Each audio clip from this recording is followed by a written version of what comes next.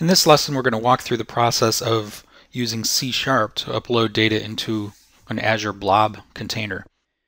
And before we get started, I just want to point out that this isn't the only way to move data into Azure Blob Store. If you don't want to do any programming and want to put data into a remote blob store, there are a couple of ways to go about that. The first is azcopy, which is kind of a command line utility that you can use to copy files with patterns and so on. This might work extremely well for you, and if this is what you need, then go for it. The second thing you can look into is on Codeplex. There are several projects that have pre-made code to upload data, and even uploading data using blocks, which is very efficient for large volumes.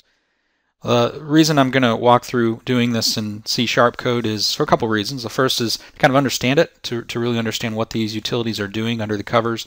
And the second is you might actually have a need to code this yourself. For example, if you have a service that's running that's doing a lot of other things and needs to upload some of its results into Azure Blob Store, then you may need to write this in C# code. The good news is it's really not really that difficult. There's not a lot of code involved. The first thing you wanted to do is create a new project, and this is just a demo project. I'm not going to add a lot of threading support and error handling to this. This is just really to look at the basic amount of code that it takes to do this. So when you get to a production application, you'll need to do probably more than this, but these are the basics.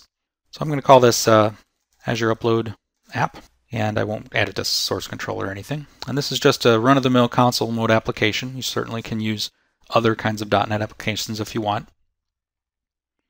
The first thing I'm going to do is make some changes to app config, because I need to tell my application where it's uploading data to and where it's uploading data from. I don't want to hard code those in my C# code, so I'm going to add those to the app config so they can be changed in case I need to do that. So I just pasted this in, but this is the connection string to the Azure storage account that has my blob container. And this is a fairly easy entry, just gives it a name, and I'm just calling it Azure storage account within my app. And then the connection string specifies the protocol, which is HTTPS in this case. So the data will be encrypted on transit. The account name is used to build the public URL to the storage account, and then there's an account key, which I won't show you the whole account key, but that essentially is a form of a password that allows this application to write to that storage account.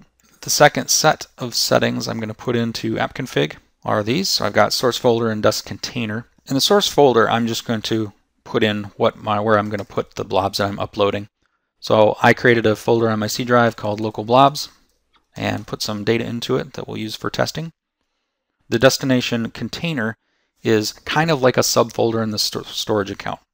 So for this container, I'm going to call this demo blobs. And what I found is that you must use lowercase letters here, otherwise you may get errors. So I'm going to make this container demo blobs all lowercase. So I'll just save that. And now I can start to develop my application, but first I need a couple of references. The first one is for the Azure references itself. So if I just search in NuGet for Azure, I'll find this Windows Azure Storage, click Install, and accept the license, and that will download the different packages I need and add them to my project, so that makes that really easy. That's fine. I made some changes to my app config. Next, I'm going to add a reference to system configuration, because I'll need that in order to read app config.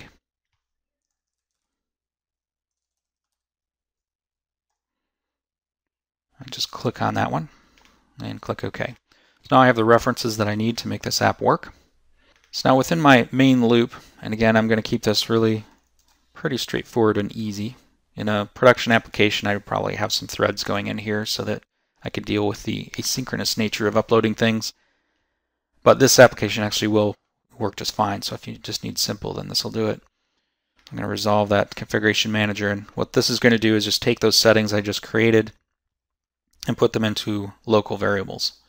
Next, there's a little bit of wiring code to connect my application to the blob container.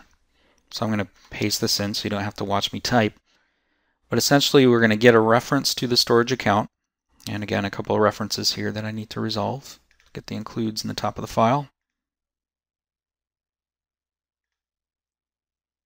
Client, yep, okay. So this is going to get a reference to the blob storage account using that connection string, which is in the app config, get a reference to that, and then a reference to the container, which is again in the app config. Now that container, when we first run this application, doesn't actually exist. So the first thing we're going to do is tell the client to go ahead and create that container if it's not there already. The second time this application would run, it would already exist, so it wouldn't create it again. But since we are writing to a new folder, we need to do that. And then we just have kind of a loop that reads through the local files and uploads into the container. So let's walk through this kind of one line at a time. The first line looks at the local folder and gets a list of all the files that are in it in a string array. And I've got to resolve a reference again. There we go.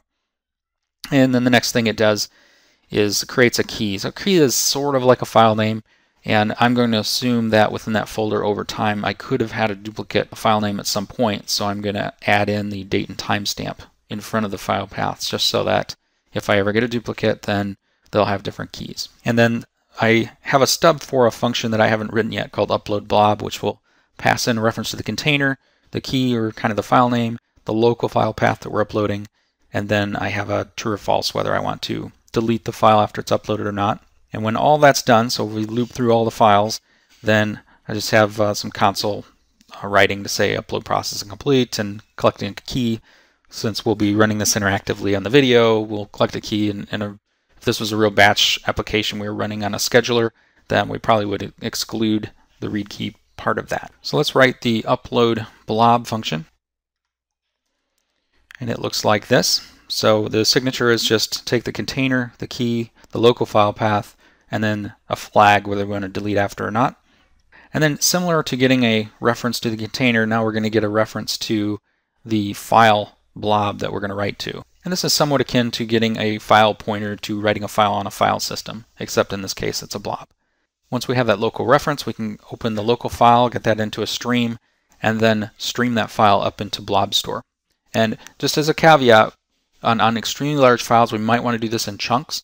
So you might want to expand this code a little bit, but this is the simplest way to do this. So we're going to upload that file, and then once it's uploaded, if we specified we want to delete it after we upload it, then we just go ahead and delete that from the local file system. And that's pretty much it. You can see it's not a lot of lines of code minimally to do this. Again, you might want to do more error checking, you might want to chunk large files, things like that. But in the simplest case, this is how that works. So just to preview what this program run is going to do, here's my local blobs folder, and I have 21 JSON files that are here. So this is something we typically might do if we have data from a web service that we're uploading, and maybe we're dropping files into this folder throughout the day, and we run our little C# program now and then to upload these files somewhere else. Or better yet, we might take the code that we just wrote and have that run on a thread within the data collection program so that we're kind of streaming files up into Azure as we go, so that we don't have to, continually run a command line application throughout the day. And those files are going to be uploaded into this storage account, and we see that there is not currently a demo container here. If I refresh, I don't have a demo container yet, so that's going to be created. So we'll go back to Visual Studio and just start this application, and we'll watch it run. We see it's getting a reference to container, it's uploading files.